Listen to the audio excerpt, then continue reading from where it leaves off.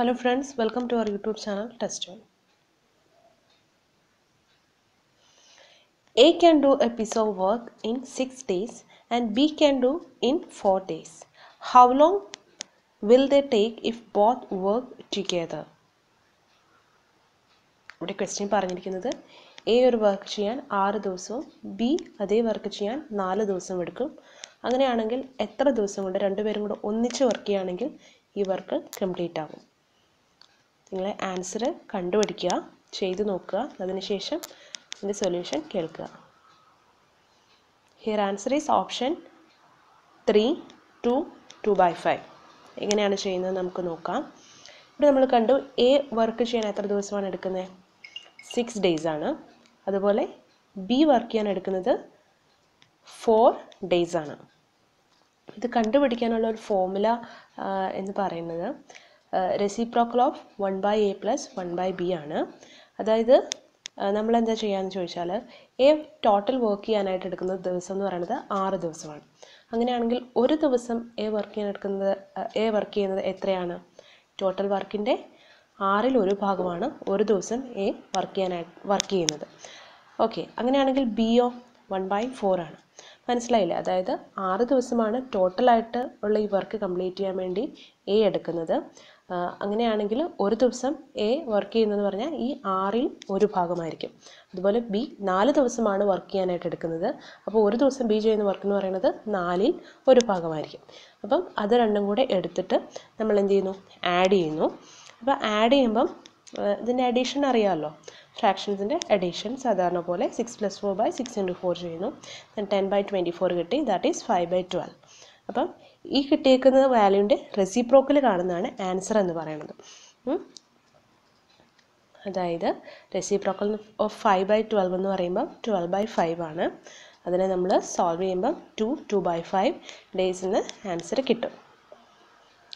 Okay, അപ്പം ഈ ഒരു മെത്തേഡിലാണ് നമ്മൾ ഈ ഒരു മോഡലിൽ വരുന്ന ടൈം ആൻഡ് വർക്കിലെ ക്വസ്റ്റ്യൻസ് ഈസി ആയിട്ട് ചെയ്യാൻ പറ്റുന്ന ഈ ഒരു ഫോർമുല യൂസ് ചെയ്തിട്ട് തന്നെയാണ്. ഇപ്പോൾ ഒരാളും കൂടി ഉണ്ടെന്ന് ഓർത്തോ, മൂന്നാമത് ഒരാളും കൂടി ഉണ്ടെങ്കിൽ reciprocal of 1/a + 1/b + 1/c കണ്ടാൽ മതിയാവും. നെക്സ്റ്റ് ക്വസ്റ്റ്യൻ നോക്കാം. 30% of A number is 120. Which is the number? Solve ചെയ്ത് നോക്കുക. Answer is option 2, 400. ഓക്കെ, എങ്ങനെയാണ് ഈ ആൻസർ കണ്ടുപിടിക്കണേ? ഇവിടെ നമുക്ക് തന്നിട്ടുള്ളത് 30% ഓഫ് നമ്പർ ഉണ്ട്, ദാറ്റ് ഈസ് 120. അങ്ങനെയാണ് 100% നമുക്ക് കണ്ടുപിടിക്കണം. അപ്പം എഴുതി കണ്ടുപിടിക്കാനാണെങ്കിൽ നമുക്ക് എങ്ങനെയാണ് ചെയ്യാൻ പറ്റുമെന്ന് വെച്ചാൽ ജസ്റ്റ് ഇങ്ങനെ എഴുതുക, അതിനുശേഷം ഇതിനെ ക്രോസ് മൾട്ടിപ്ലൈ ചെയ്യാം. ക്രോസ് മൾട്ടിപ്ലൈ ചെയ്യുമ്പോൾ എന്താ കിട്ടുക? x × 30% × 120 × 100% എന്ന് കിട്ടും. ജസ്റ്റ് ക്രോസ് മൾട്ടിപ്ലൈ ചെയ്യാം. അതിനുശേഷം x കണ്ടുപിടിക്കാനായിട്ട് നമ്മൾ 30നെ താഴേക്ക് കൊണ്ടുവന്നു. അപ്പം 120 × 100/30 എന്ന് വരും. 120-കകത്ത് 30 എത്ര ടൈം പോവും? 4 times ആണ് അല്ലേ? 30 × 4 ഈസ് 120. അപ്പം ആൻസർ എത്രയാണ് വരിക? 400 എന്ന് നമുക്ക് കിട്ടും. ഇനി ഈ ഒരു ക്വസ്റ്റ്യൻ തന്നെ ഇപ്പം മനക്കണക്കായിട്ട് നമുക്ക് പെട്ടെന്ന് ചെയ്യാനായിട്ട് പറ്റും. അതെങ്ങനെയാണെന്ന് നോക്കാം. അതിന് ആദ്യമായിട്ട് ഞാൻ വേറൊരു എക്സാമ്പിൾ പറയാം. അതായത് ഇപ്പം ഇവിടെ 50% ഓഫ് എ നമ്പർ ഈസ് 120 നടക്കുന്നുണ്ടെന്നോ. 50% എന്ന് പറഞ്ഞാൽ എന്താ? പകുതി അല്ലേ? പകുതിയാണ് 50%. അപ്പം 50% ഓഫ് എ നമ്പർ ഈസ് 120 എന്ന് പറഞ്ഞിട്ട് നമ്പർ ഏതാണെന്ന് ചോദിച്ചാൽ നിങ്ങൾ എന്താ പറയും? നേരെ അതിനെ ഡബിൾ ചെയ്യും അല്ലേ? 120യുടെ ഡബിൾ എന്ന് പറയുമ്പോൾ 240 ആൻസറായിട്ട് പറയും. അപ്പോൾ ഇവിടെ എന്താ ചെയ്തത്? 50%നെ ഡബിൾ ചെയ്യുമ്പോൾ നമുക്ക് 100% കിട്ടുക. അതേ പ്രോസസ്സ് തന്നെ നിങ്ങൾ 120 എന്ന് പറയുന്ന നമ്പർ വന്നപ്പോൾ 120നെ ഡബിൾ ചെയ്തു 240 കിട്ടി. അപ്പോൾ അതാണ് ആൻസറായിട്ട് കിട്ടുക. നിങ്ങൾക്ക് കേട്ട് നോക്കാൻ പ്രയാസമുള്ളവർക്ക് ജസ്റ്റ് ഒരു പേപ്പർ എടുത്ത് പറയുമ്പോൾ അങ്ങ് എഴുതി പോവുക, അപ്പോൾ കറക്റ്റ് നിങ്ങൾക്ക് മനസ്സിലാവും. ഓക്കെ, അപ്പം അങ്ങനെയാണെങ്കിൽ നമ്മളിവിടെ എന്താ ഒരു പ്രോസസ്സ് ചെയ്യുക? നമ്മൾ ആ പെർസെൻറ്റേജിനെ 100 ആക്കിയ പോലെ തന്നെ നമ്പറിനെ അതേ പ്രോസസ്സ് അവിടെ ചെയ്ത് കഴിയുമ്പോഴാണ് ആൻസർ കിട്ടുക. അപ്പോൾ ഇവിടെ നോക്കുവാണെങ്കിൽ 30% 120 തന്നു കഴിഞ്ഞിട്ട് നമ്പർ ഏതാണെന്ന് ചോദിക്കുമ്പം നമ്മൾ ഇപ്പം നമ്പർ എന്ന് പറയുന്നത് നമ്മൾ എപ്പോഴും ഒരു 100% ആയിട്ട് എടുക്കുക. ഒരു 100% എന്ന നമ്പറായിട്ട് എടുക്കുക. അപ്പം 30% എന്ന് പറഞ്ഞാൽ ആ നമ്പറിൻ്റെ 30% ആയിട്ടുള്ളൂ. ബാക്കി 70% കൂടെ വരുമ്പോഴാണ് ആ നമ്പർ ആവുന്നത്, അതായത് 100%ലേക്ക് എത്തുന്നത്. അപ്പോൾ ഇവിടുത്തെ കേസ് നോക്കുവാണെങ്കിൽ 30% ഓഫ് എ നമ്പർ ഈസ് 120 തന്നിട്ടുണ്ട്. അപ്പോൾ ഈ 30നെ നമ്മളെങ്ങനെ 100% ആക്കാൻ നോക്കണം? മുമ്പേ 50%നെ 100% ആക്കിയതാണല്ലോ ഡബിൾ ചെയ്തു എന്ന് പറഞ്ഞാൽ. അതുപോലെ അപ്പം 30%നെ 100% ആക്കാൻ വേണ്ടി എന്ത് ചെയ്യാൻ പറ്റും? 30/3 ചെയ്യുമ്പോൾ 10 കിട്ടും. ദെൻ 10 × 10 ചെയ്യുമ്പോൾ നമുക്ക് 100 കിട്ടും. അതേ പ്രോസസ്സ് നമ്മൾ 120ലും ചെയ്യാം. 120/3 ചെയ്യുന്നു. അപ്പോൾ നമുക്ക് എത്ര കിട്ടുക? 40 കിട്ടും. 40 × 10 എന്ന് പറയുമ്പോൾ 400 കിട്ടും. അപ്പം നിങ്ങൾ പ്രാക്ടീസ് ചെയ്യുന്നതനുസരിച്ച് ഇത് വേഗം ചെയ്യാനായിട്ട് പറ്റും. ഇപ്പം ഇവിടെ നമുക്ക് ചോദിച്ചേക്കുന്നത് ഫൈൻഡ് ദ നമ്പർ എന്നാണ്. ചിലപ്പം ഫൈൻഡ് 150% ഓഫ് എ നമ്പർ അല്ലെങ്കിൽ 120% ഓഫ് എ നമ്പർ എന്നൊക്കെ ചോദിക്കുമ്പോഴാണെങ്കിലും നമ്മൾ ഈ 100% എന്നുള്ളതിനെ പകരം 120 ആക്കി എടുക്കുക. അതായത് ഇപ്പോൾ 50% ഓഫ് എ നമ്പർ ഈസ് 120 തന്നിട്ടുണ്ട്. ഫൈൻഡ് ദ നമ്പർ എന്ന് ചോദിച്ചാൽ നമ്മൾ ഈ പറഞ്ഞ പോലെ ഡബിൾ ചെയ്യുക. ഇനിയിപ്പം 150% ഓഫ് ദാറ്റ് നമ്പർ എന്ന് ചോദിക്കുകയെന്ന് ഓർത്തു. അങ്ങനെയാണെങ്കിൽ ഈ 50% എന്നുള്ളതിനെ നമ്മൾ ആദ്യമേ 50നെ എങ്ങനെ 150 ആക്കാൻ നോക്കുക. ചോദിച്ചേക്കുന്ന പെർസെൻറ്റേജ് 150 ആക്കുക. നേരത്തെ 100 ആയതുകൊണ്ടാണ് 2 ചെയ്തത്. 150 ആകുമ്പോൾ × 3 ആണ് ചെയ്യുക. അതേ പ്രോസസ്സ് തന്നെ ആ തന്നേക്കുന്ന നമ്പർ. അപ്പോൾ 50% 120 ആണെങ്കിൽ അതിൻ്റെ 150% എത്രയും ചോദിക്കുമ്പോൾ 120 × 3 ചെയ്യുക. ഓക്കെ, ദാറ്റ് ഈസ് 360 എന്ന് കിട്ടും. അപ്പോൾ അങ്ങനെയാണ് കണ്ടുപിടിക്കുക. പ്രാക്ടീസ് ചെയ്യുന്നതിലൂടെ മാത്രമേ നിങ്ങൾക്ക് വേഗം ഒരു ക്വസ്റ്റിന് ആൻസർ ചെയ്യാൻ പറ്റുള്ളൂ. അപ്പം ഇത് കേട്ടിട്ട് നിങ്ങൾ വെറുതെ ആണെങ്കിലും ഒരു നമ്പേഴ്സ് ഇങ്ങനെ ഓരോ പെർസെൻറ്റേജ് എടുത്ത് എഴുതി നോക്കി കൺവേർട്ട് ചെയ്ത് നോക്കി കഴിഞ്ഞാൽ നിങ്ങൾക്ക് വളരെ ഈസി ആയിട്ട് മനക്കണക്കായിട്ട് ഇതുപോലത്തെ ക്വസ്റ്റ്യൻസ് സോൾവ് ചെയ്യാൻ പറ്റും. നെക്സ്റ്റ് ക്വസ്റ്റ്യൻ നോക്കാം. Simplify 0.25 plus 0.036 plus 0.0075. Answer is option 1 0.2935. ഇത് ഒന്നുമില്ല, സാധാരണ പോലെ നമ്മൾ എന്ത് ചെയ്താൽ മതി? ആഡ് ചെയ്താൽ മതി. എങ്ങനെയാണ്? 0.2500 പ്ലസ് 0.0360 പ്ലസ് 0.0075. അപ്പോൾ ഇത് എഴുതുമ്പം ആ ഡെസിമൽ ഇട്ടിട്ട് ഡെസിമൽ ഒരേ ലൈനിൽ വരുന്ന പോലെ തന്നെ ഈ ഒരു നമ്പേഴ്സിനെ എഴുതാനായിട്ട് ശ്രദ്ധിക്കുക. അപ്പോൾ ഇവിടെ നമ്പർ ഇല്ലാത്ത ഭാഗത്ത് 0 ഇട്ട് കൊടുക്കാം. ഓക്കെ, റൈറ്റ് സൈഡിൽ നമ്പർ ഇല്ലാതെ വരുന്നിടത്ത് 0 ഇട്ട് കൊടുക്കാം. എന്നിട്ട് സാധാരണ പോലെ ആഡ് ചെയ്താൽ മതി. അപ്പോൾ നമുക്ക് 0.2935 ആൻസർ കിട്ടും. നെക്സ്റ്റ് ക്വസ്റ്റ്യൻ നോക്കാം. സിംപ്ലിഫൈ ചെയ്യാനാണ്. 0.2 × 0.2 plus 0.01 × 0.01 the whole divide by 0.401. ചെയ്ത് നോക്കുക.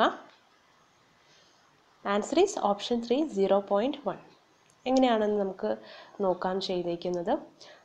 ഇവിടെ പ്രത്യേകിച്ചൊന്നുമില്ല, ഈസിയാണ്. പിന്നെ ഡെസിമൽസ് വെച്ചിട്ടുള്ള മൾട്ടിപ്ലിക്കേഷനും ഡിവിഷനും കുഴപ്പമില്ലാണ്ട് അറിയാവുന്ന ആൾക്ക് വേഗം ചെയ്യാം. ഇച്ചിരി കൺഫ്യൂഷൻ ഉള്ളവർക്കാണ് എന്തെങ്കിലും പ്രശ്നം വരും. അപ്പോൾ നമുക്കത് ജസ്റ്റ് ഒന്ന് നോക്കിപ്പോയി എങ്ങനെയാണ്. അപ്പം ആദ്യം തന്നേക്കുന്ന ടേം എന്ന് പറയുന്നത് എന്താണ്? 0.2 × 0.2 ആണ്. ഇങ്ങനെ വരുമ്പോൾ നമ്മൾ എന്താ ചെയ്യുക? ഡെസിമലിട്ട് എന്ത് തന്നാലും ചെയ്യേണ്ടതെന്ന് വെച്ചാൽ ആ നമ്പർ വെറുതെ എടുത്തങ്ങ് മൾട്ടിപ്ലൈ ചെയ്യുക. സാധാരണ നമ്പർ ആണെങ്കിൽ എങ്ങനെയാണ് മൾട്ടിപ്ലൈ ചെയ്യുക? ഡെസിമൽ ഇല്ലാത്തതായിരുന്നു തന്നിരുന്നെങ്കിൽ എങ്ങനെയാണ് മൾട്ടിപ്ലൈ? അത് അങ്ങനെ മൾട്ടിപ്ലൈ ചെയ്യാം. അതിനുശേഷം എത്ര ഡെസിമൽ പോയിൻറ്റ്സ് ഉണ്ടെന്ന് കൗണ്ട് ചെയ്തിട്ട് അതനുസരിച്ച് പോയിൻറ്റ് റൈറ്റ് സൈഡിൽ നിന്ന് മാറ്റിയിടുക. ഓക്കെ, അപ്പോൾ ഇവിടെ 0.2 × 0.2 ആണ്. അപ്പം നമ്മൾ ഡെസിമൽ എടുത്ത് കളയുകയാണെങ്കിൽ എങ്ങനെയാണ് വായിക്കുക? 2 × 2 എന്നാണ്. 2 × 2ൻ്റെ ആൻസർ എത്രയാണ്? 2 × 2ൻ്റെ ആൻസർ 4 ആണ് അല്ലേ? 4ൻ്റെ അവിടുന്ന് എത്ര ഡെസിമൽ നമ്മൾ മാറ്റിയിടണം? ഇവിടെ ഡെസിമൽ പോയിൻറ്റ്സ് 2 ആണ് അല്ലേ? 2 ഡെസിമൽ പോയിൻറ്റ്സ് മാറ്റിയിടണം. അതായത് ആദ്യത്തെ 2ന് 0.2 ആണ്, അതായത് ഒരു ഡെസിമൽ പോയിൻറ്റ്. രണ്ടാമത്തെ വീണ്ടും ഒരു ഡെസിമൽ പോയിൻ്റ് കൂടെ ഉണ്ട്. അപ്പോൾ മൊത്തം 2 ഡെസിമൽ പോയിൻറ്റ്സ്. അപ്പോൾ 4ൻ്റെ ഇപ്പുറത്തേക്ക് 2 ഡെസിമൽ പോയിൻറ്റ്സ് മാറ്റിയിട്ടപ്പോൾ എത്രയാണ്? 0.04 എന്ന് വന്നു. ഓക്കെ, അതുപോലെ സെക്കൻഡ് ടൈം നോക്കുക. ഇവിടെ 0.01 × 0.01 ആണ്. അപ്പം ഇതും സാധാരണ പോലെ മൾട്ടിപ്ലൈ ചെയ്യുക. 1 × 1 ചെയ്യുമ്പോൾ 1 തന്നെയാണ്. അപ്പോൾ ഡെസിമൽ പോയിൻറ്റ്സ് മാത്രം മാറ്റിയിട്ടാൽ മതി. എത്ര ഡെസിമൽ പോയിൻറ്റ്സ് ഉണ്ട് ടോട്ടൽ? 4 ഡെസിമൽ പോയിൻറ്റ്സ് ആണുള്ളത്. അപ്പോൾ അതിനെ മാറ്റിയിട്ട് ചെയ്യുമ്പോൾ 0.0001 എന്ന് വരും. ദെൻ താഴെ ഡിനോമിനേറ്റർ ആയിട്ടുള്ള അതുപോലെ തന്നെ എഴുതി. ദെൻ ഇതിനെ ആഡ് ചെയ്യുക. അത് നമ്മൾ മുമ്പേ പറഞ്ഞില്ലേ, ഡെസിമൽ പോയിൻറ്റ്സ് ആ കറക്റ്റ് ഒരേ ലൈനിൽ വരുന്ന പോലെ എഴുതിയിട്ട് ആഡ് ചെയ്യുക. സംശയമുള്ളവർ അങ്ങനെ എഴുതി തന്നെ ആഡ് ചെയ്യുക. ഓക്കെ, അപ്പം ദെൻ ഇങ്ങനെ വന്നു. ഇനി നമ്മൾ എന്താ ചെയ്യുക? ഇനി ഇതിൻ്റെ ഡിവിഷനാണ്, ഡെസിമൽ ഇട്ടിട്ടുള്ള നമ്പേഴ്സിൻ്റെ ഡിവിഷനാണ്. അത് അറിയാവുന്നവർക്ക് ഈസി ആയിട്ട് ചെയ്യാം. ഇനി കൺഫ്യൂഷൻ ഉള്ളവർ എന്താ ചെയ്യേണ്ടത്? മോളിൽ 1000 കൊണ്ട് മൾട്ടിപ്ലൈ ചെയ്യുന്നു. ഇവിടെ എന്താണ് 1000 കൊണ്ട് മൾട്ടിപ്ലൈ ചെയ്യുന്നതായിരുന്നു? എത്ര ഡെസിമൽ പോയിൻറ്റ്സ് ഉണ്ട്?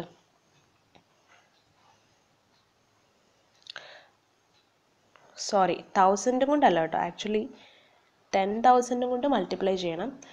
4 ഡെസിമൽ പോയിൻറ്റ്സ് അല്ലേ ഉള്ളേ. അപ്പം ഞാൻ അവിടെ കൊടുത്തേക്കുന്നതിലൊരു മിസ്റ്റേക്ക് ഉണ്ട്. പക്ഷെ നിങ്ങൾ 10,000 കൊണ്ട് മൾട്ടിപ്ലൈ ചെയ്യുക. 4 zeros 4 ഡെസിമൽ പ്ലേസസ് മാറ്റണം. അപ്പം 10,000 കൊണ്ട് മൾട്ടിപ്ലൈ ചെയ്യാം. താഴെയും 10,000 അവിടെ ഒരു ടൈപ്പിംഗ് മിസ്റ്റേക്കാണ്. 10,000 കൊണ്ട് മൾട്ടിപ്ലൈ ചെയ്യാം. അപ്പോൾ നമുക്ക് എന്താണ് ആൻസർ കിട്ടുക?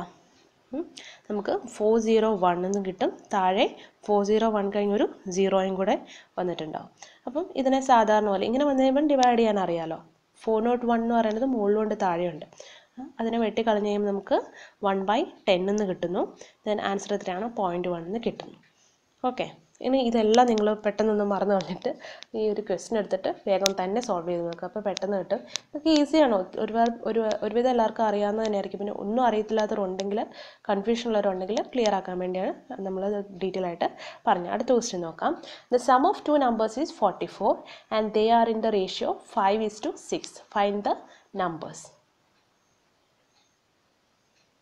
എല്ലാവരും ആൻസർ കണ്ടുപിടിച്ചു എന്ന് ഞാൻ വിചാരിക്കുന്നു. നിങ്ങൾ പോസ് ചെയ്തിട്ട് ആൻസർ കണ്ടുപിടിക്കുക കേട്ടോ.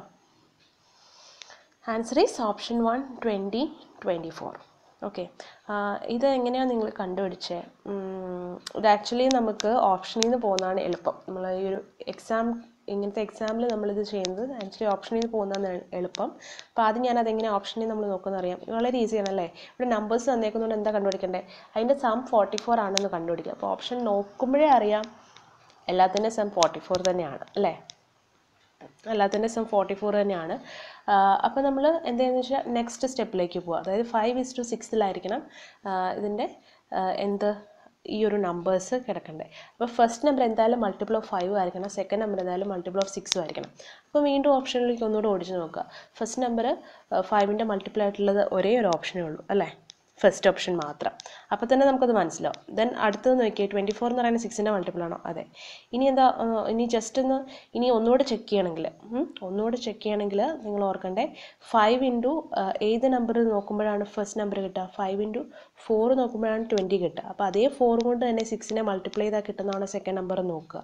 അപ്പോൾ 6 ഇൻറ്റു 4 24. അപ്പോൾ അത് തന്നെയാണ്. അപ്പോൾ നമുക്ക് ഓപ്ഷനിൽ നിന്നാണെങ്കിൽ ഇത് പെട്ടെന്ന് തന്നെ അപ്പം തന്നെ ആൻസർ കണ്ടുപിടിക്കാനായിട്ട് പറ്റും.